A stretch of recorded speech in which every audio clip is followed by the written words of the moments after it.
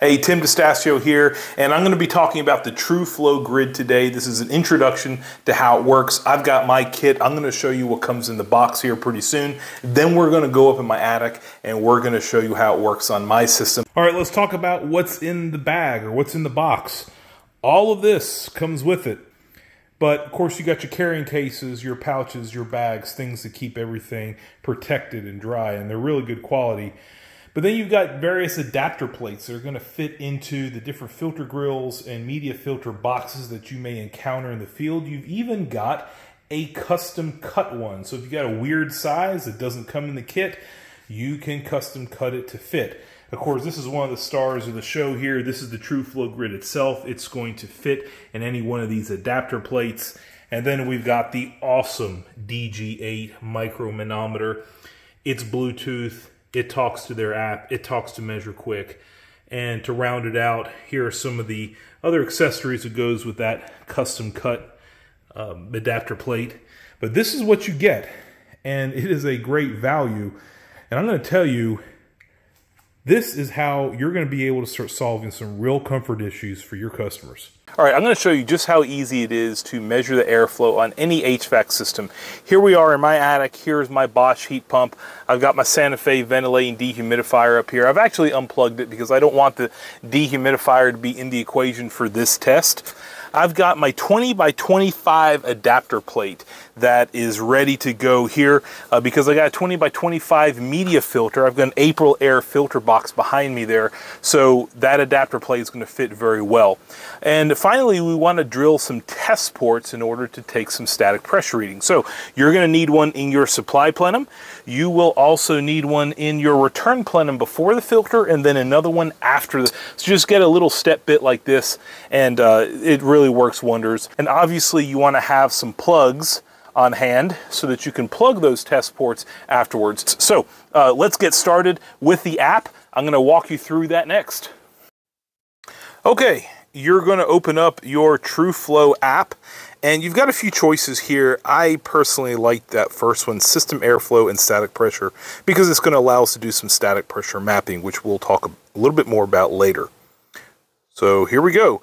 We now have to find our TrueFlow Grid and our DG8. If we've got our DG8 turned on as well as our TrueFlow, it's going to automatically detect those and find them. The next thing we're going to do is select what kind of air handler we have. If it's a furnace or like a fan coil air handler, obviously I've got a heat pump, so we're going to select air handler. And then the configuration. I've got a horizontal, so here we go. Okay, it's going to ask us for the cooling capacity. Now, this is a Bosch unit. It is a 3-ton condensing unit, but I've got it dip switched setting down to 2 tons, so that's what we're going to put here. And our air filter location.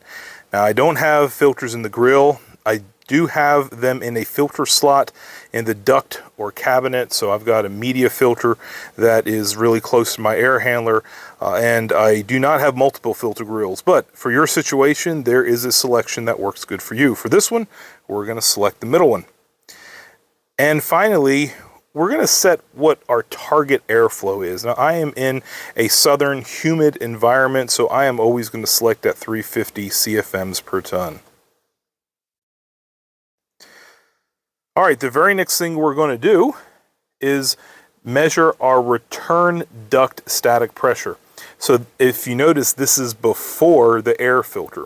So I've got to turn my unit on so that it runs as it normally would in second stage. My unit cycles between first and second stage on a hot day, but I do want to see what my second stage airflow is. So I'm going to go over to my Ecobee app, and I'm going to set my cooling for second stage. All right, I've got my green hose hooked up to the positive port of my DG8, and I've got my static pressure probe that comes in the kit. It's got a little magnetic base on here, and we're going to put this static pressure probe, again, this is not a pitot tube. A pitot tube would have a tube within a tube and a hole here on the tip, but we're going to place this in the return plenum before the air filter. Now, I don't have a great spot because of space constraints to put it in a nice linear piece of ductwork, and that is just reality. You guys will rarely have that also in the field unless you're down there in basement country or up there in basement country. So we're going to put this static pressure tip right here where the tip points sort of in the linear direction of airflow, and we're going to take that reading, which is 0.1. Now, we do need to record that in the app because it needs to save that reading. Okay, so once our reading looks pretty stable, which it is, we're going to take that measurement. It's going to record it. And then the next thing we're going to do is take another static pressure reading, but this time after the air filter. All right, so I've got another test port here after the air filter, but before the air handler. Same thing there. We're going to stick the probe in, put it nice and straight. We're reading. We'll just go to the app and record that reading. All right, so this is our after filter reading. We're going to take that measurement. It's going to take just a few seconds to record that. And finally, we are going to take our supply duct static pressure. All right, so here's our supply probe in the supply plenum. We're getting a reading. Let's go ahead and record it in the app. Back in the app, and we're going to take that measurement. All right, very good. We've got all our measurements. We're going to hit continue.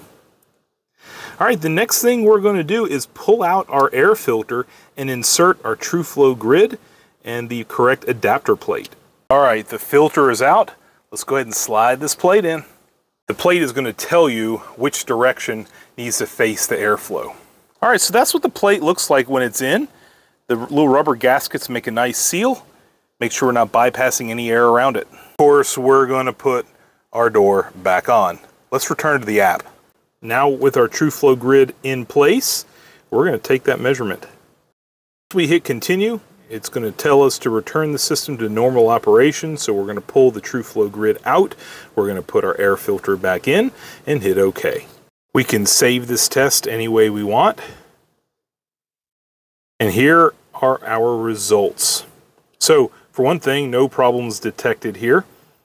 It is reading 640 CFMs, and that works out to about 320 CFMs per ton, which is really on the bottom edge of being okay, but I'm in a super humid environment, and this is all the airflow that my system needs to keep me comfortable. But if you are on a service call and you are on a comfort call, 320 CFM per ton may not be enough, and then you would look to increasing your airflow either by increasing your blower speed, or if you had a static pressure problem, you'd be trying to correct that. But we don't have a static pressure problem here. If you notice, I'm running about a 0.218 static pressure. That is really, really low.